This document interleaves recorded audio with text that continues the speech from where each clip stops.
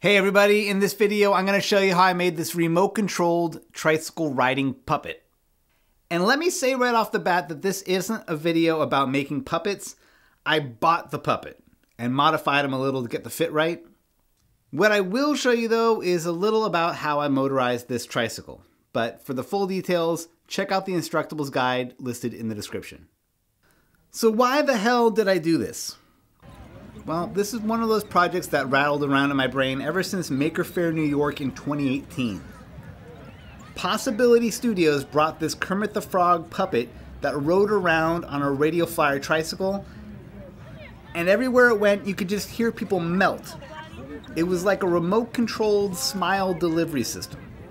And needless to say, after the past few years, I really wanted a feel-good project that would get me out of the house, so riffing on this Kermit idea seemed like a sure bet.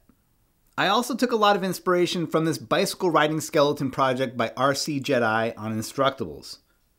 Mash them together and I felt like I could piece together something similar, but still have room to make it my own. The first problem to tackle, and really this is the main technical challenge, is how to motorize a kid's tricycle.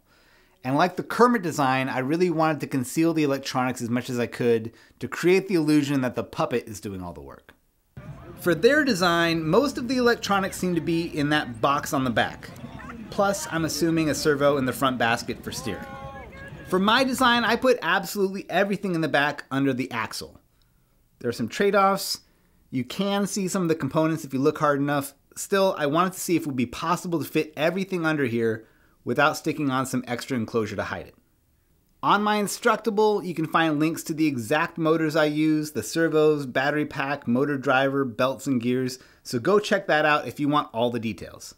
Now, I used belts here instead of chain for a few reasons. One was safety. I figured there may be curious kids poking their fingers in here and a chain to seem more prone to pinching. Another reason was spacing. Because everything is so compact and the distance from the wheel to the motor is so small, I figured a belt would be more precise, look better, and probably be quieter. I'm sure there's a better way to do this, but this worked, and it's discreet, which for a project like this I think is more important than it being efficient. That said, the belt is prone to slipping, especially in reverse, and it has a hard time on anything but flat road and sidewalks, so I'd probably rethink this if I had to do it again, or I'd motorize the second wheel too. For steering, I used a high torque 24 volt servo. This thing is awesome, but it's big and it's overkill. I could have put it in the basket like the Kermit design, but instead I put it here under the axle where it just barely clears the ground.